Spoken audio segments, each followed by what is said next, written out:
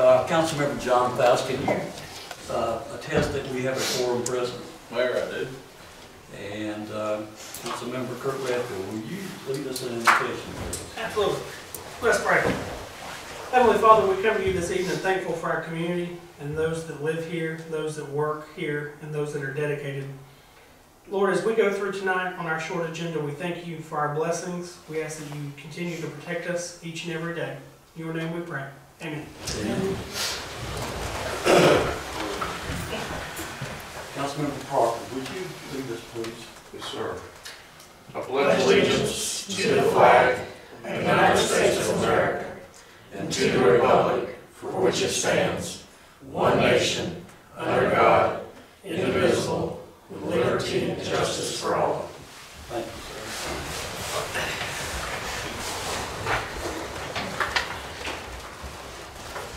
Council, you have in front of you our agenda. I would entertain a motion at this time to adopt our agenda as presented. So moved. Have a motion? Second. Motion and a second. Any discussion by council? All in favor, please say aye. Aye. Opposed, same. We're unanimous. New business. Discussion of fire apparatus delivery delay and our next steps, and we'll ask Chief Sherrer to bring this to us. Good evening, everyone. I appreciate you being here on Friday evening. I'll get right to it. We received a phone call from Reeves Fire Apparatus, that is our Sutton rep, and they informed me that our apparatus we have on order, our engine, it is going to be delayed an additional year. That puts it from the delivery date of July 24 through September 24 to August 2025. And while this is a setback due to the age of our fleet, with our oldest engine being a 1998 model, it presented a unique opportunity for us.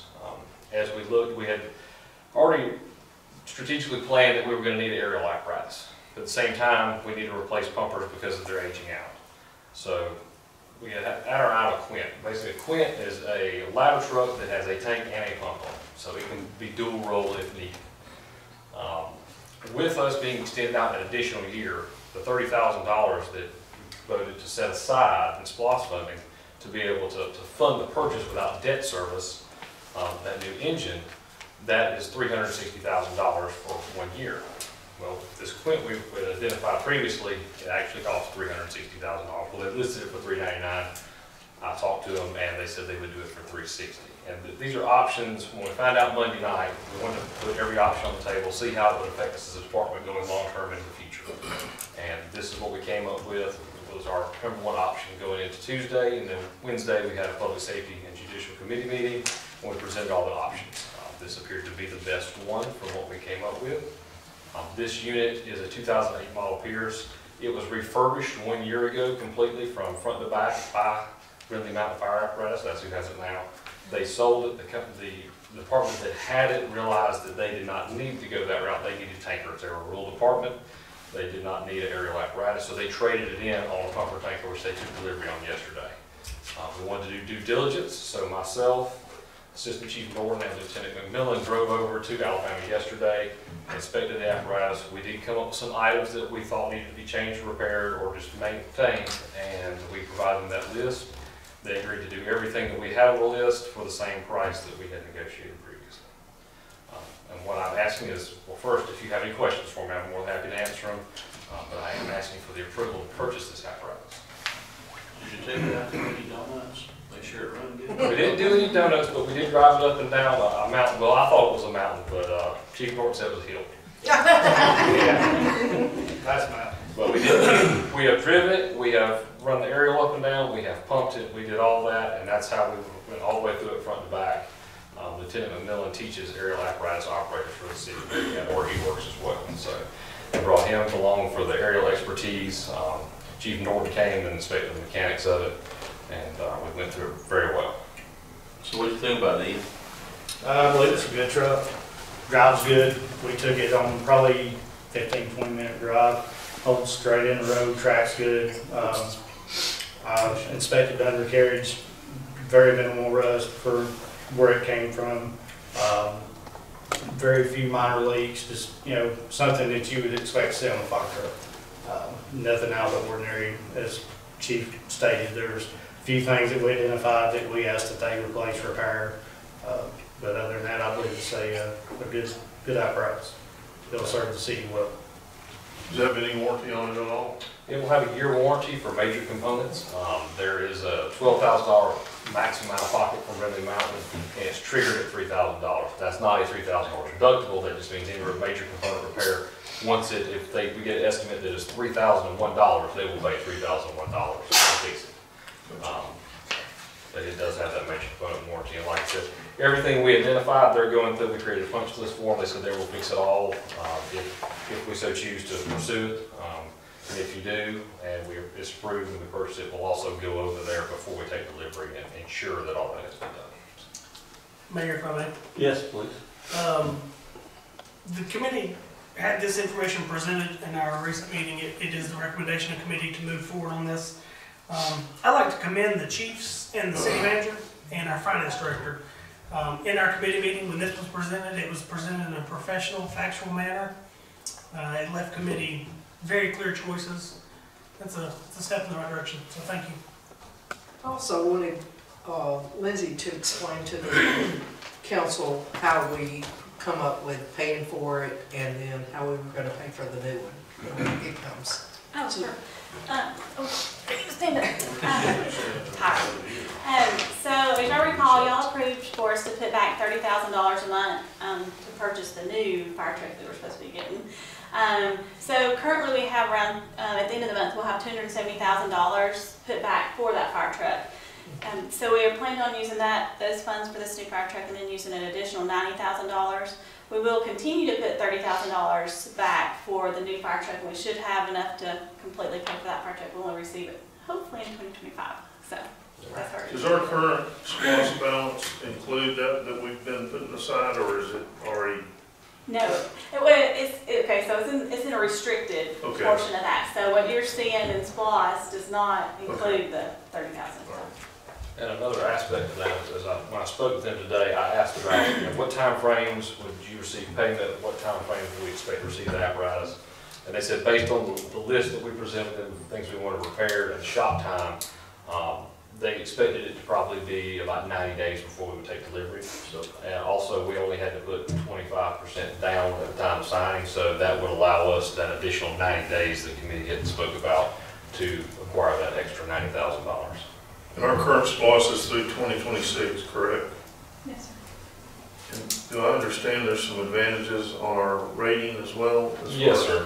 We received through the fire department. The fire department is 50 points out of a 105-point system for ISO, and the fire department is responsible for 50 points of that. We received, I think it was 0.62 points for an aerial apparatus out of a total of 4.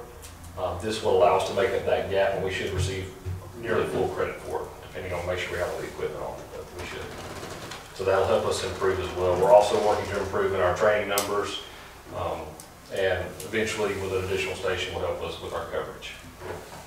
And Chief, if you will, explain, since you're not going to be running this thing totally all the time, what you consider a lifetime for this particular I would vehicle? expect us to be able to get up to 10 years out of it because, like you indicated, we're not going to be running this to every single call we've got. This will go to commercial fires, commercial fire alarms, or any designated large structure that we think we might need it to, or if we need it for a technical rescue capacity for the aerial device.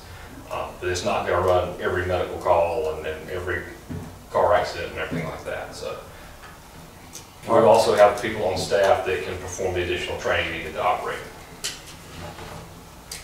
Recommendation out of committee to approve request. Council, I entertain a motion to approve the $360,000 as we discussed, to have a down payment of 25%. And then by the time that it comes due that they have it, that we'll have the full 360. That comes from committee. I'll second that. Have a motion and a second. Any further discussion by council? Additional expense for equipment to get it going? Fortunately for us, we're going to need some small stuff, but the biggest expense for us would be air packs. We have to have 4 SCV air packs on that. But in this current year's budget, we requested 4 for capital expense to start rotating and replacing old. So we can take that forward that we've already requested, it's already been approved and allocated, and put it right on that truck. That's all I got. I understand it will fit in the existing. It will fit, it will be tight. It will be tight, but it'll fit. And that was part of the problem. We had to find a very specific apparatus to fit. Thank you. Any further discussion by council? If not, we have a motion and a second. All in favor, please say aye. Aye. Opposed, same. And the motion is carried. Thank you very much, Chief. Thank you very much. Great opportunity. Item number 2 is consideration of approval of implementation of Phase 1 new hire incentive and recruitment for the Jasper Police Department. We'll ask Chief Dawkins to bring that to us. Sorry, I'm in my, I guess, dress down uniform. Yeah, Look Been on the- natural. Go ahead. been on the road most of the day. Good evening. I want to talk to y'all about the incentive program. I know we just had a big, I guess, increase in some different things, but when it comes to recruitment, it never seems to change or seems to get better right now. I actually just come from a class. I've been in class all week with different officers from all over Georgia, from South Georgia to North Georgia, you name it. And one of the topics was recruitment and retention, and we all have the same problem, every one of us. So what I've introduced is an incentive for officers. For right now, will be just for new hires. We broke it down to 3 phases. First phase is new hires, and then we'll go from there. This first phase would consist of coming in with a associate's, a bachelor's or master's, and the intermediate and advanced certifications. So it gets them some incentive to come to us. We have a good starting pay, very competitive, and this is just something to put out there and help them. Because just, you look at any of them, that's about what they're going with. The bachelor's education, that's a big thing, and the certifications. Those 2 certifications in particular. So that's what we're trying to start with. And hopefully, as we grow, revenue grows, budget grows, we can implement phase 2 and phase 3. Not too worried about phase 2 and phase 3. Phase 1 is what we need. Yeah, and I think we want to put this out on social media. Yes, we're going to Explain that. I'm going to get with Kim and we'll hopefully put something together. I think the fire department, didn't y'all have something similar to that? Put it on Facebook, Indeed, whatever they have out there. I don't know what we can use, and put these all together. Whatever Kim recommends. That's what you. Pretty much. She's very good at it. Yes. Well, let's not try to Questions? dump everything on Kim. I mean, she's. No, we will come Poor up Kim with. is, I mean, even Mary can do it. I mean, It's not a problem, all I need is No, the we'll put it together. information. We'll put it and a together picture. and I'll let her upload it. Because if I try to upload it, I don't know where it's be a going to problem. That's We'll see. go. I'll download it, she can upload it. Gotcha. Any discussion by council? Mayor, this item was presented as well to committee in our committee meeting this week. It is the recommendation of committee to move and approve on this. Thank you. Any further discussion? So when we come out of mandate, what exactly are you wanting to see them to do? No, this is not, or this is just somebody else that's already mandated. It is in there, if you come with mandate, they would have to, for mandate, they'd have to pass mandate first, and they would have to pass the FTO program that we have, which would put them at the starting, or the PO1, is what we call police officer 1 rate. And then from that point, we would be able to give them whatever incentives they already come with. If they're coming out of mandate, they won't have the intermediate, and they won't have the advanced, they would just have their degree. If they have. But you have a commitment from them that they have to stay here Yes. if we put them through mandate. 2-year commitment. How many years? 2. 2. 2 years. The other thing is, will this conflict with what you have in our present police that are on staff? Well, if somebody come with off the road, had a master's degree and intermediate and advanced, they would come right under our highest paid sergeant. So we've talked to all of them. They understand what we're doing. We're not hiding anything from them. So Right, as long as they're under, I want to make sure that we're not losing more because of this. Yeah.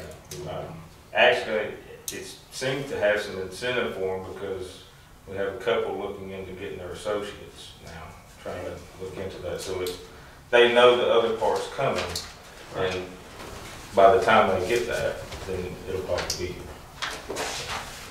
Okay. Good.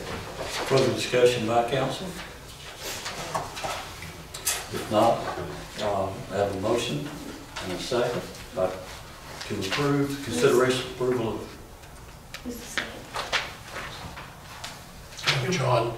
John, did you second I that? think John did you not? I did not, but I will. There you go. Okay, so I have a motion and a second to approve implementation of phase 1, new hire incentive and recruitment for Jasper Police Department. All in favor, please say aye. Aye. Opposed, same. And the motion carried. Thank you, Chief. Thank you. Our last item is consideration approval of emergency purchase of 8-inch water pipe, and we'll ask our city manager, Sonia Jammes, to bring this to us. Good evening, Mayor and members of Council. Thank you for coming together on a Friday evening and dedicating your time to the city. Just wanted to bring this request before you. It has already gone to committee and committee has endorsed it. We have some opportunities and we have some challenges with, as it is no secret, with our current infrastructure. And because of those challenges, we are limited in the development that we can see in the area. And we are coming to you with this emergency purchase so that we can have the assets available to be able to poise ourselves for some upgrades in our current system and some of the parts of the system to keep them from failing, and when they fail, increase those assets in the ground. So we're bringing this to you because we found an excellent price. And it is currently available, and that during this time in our nation is unheard of. That you have something that is a reasonable price and something that is readily available, and you don't have to wait for. So the reason we're bringing it to you as an emergency purchase is we want to get in on this price and this timing, and do not want to see another utility be able to come in and get this pipe when we need it ourselves. So we are just bringing this request to City Council for approval for this emergency purchase of 3,000 feet of 8-inch pipe. And we did go out and follow proper procurement of getting the 3 quotes, and you have them before you tonight. So you're taking consolidated, is that Consolidated pipe, yes sir, that came in as the lowest quote. Make a motion, we approve purchase of the low bid from the consolidated pipe for $67,200. Second. have a motion and a second, discussion by council? Sonia, I have a question for you as far as our routine purchasing policies. What would routinely happen as we order? Routinely, we would actually go out, above $50,000, we go out for a bid on it. Because of the current price and the current availability, we didn't want to go through the bid lengthy process because we need this pipe now for some particular parts of our infrastructure. And so if we waited, those opportunities that we may miss out on now, if we go through the bid, we won't be able to get back. But as we use pipe up, do we replace it as we use it up, or do we buy it in lump sums, or? We have in the past bought it in lump sums. It's cheaper, the more you buy, at one time. But I mean, if we find ourselves needing pipe, we obviously have to go out and buy it, so, yes. Okay. What has it been, a year we purchased a large amount, do you remember? It was It's been six- probably 2 years ago, we Two. bought a bunch of 6-inch. 6 inches. Oh, that was 6? Yes, sir. Mm. Yes, sir. So we still have a little bit of that on the yard, is it? Yes, about 3,000 feet of it, That sounds like a lot of pipe, but but it's. it's not. Especially in today's supply and demand issues. So. Yeah. Any further discussion by council? Have a motion and a second. All in favor, please say aye. Aye. Opposed, same. And we are unanimous on that. Council, then the motion to adjourn. Second. Motion and second to adjourn. All in favor, please say aye. Aye.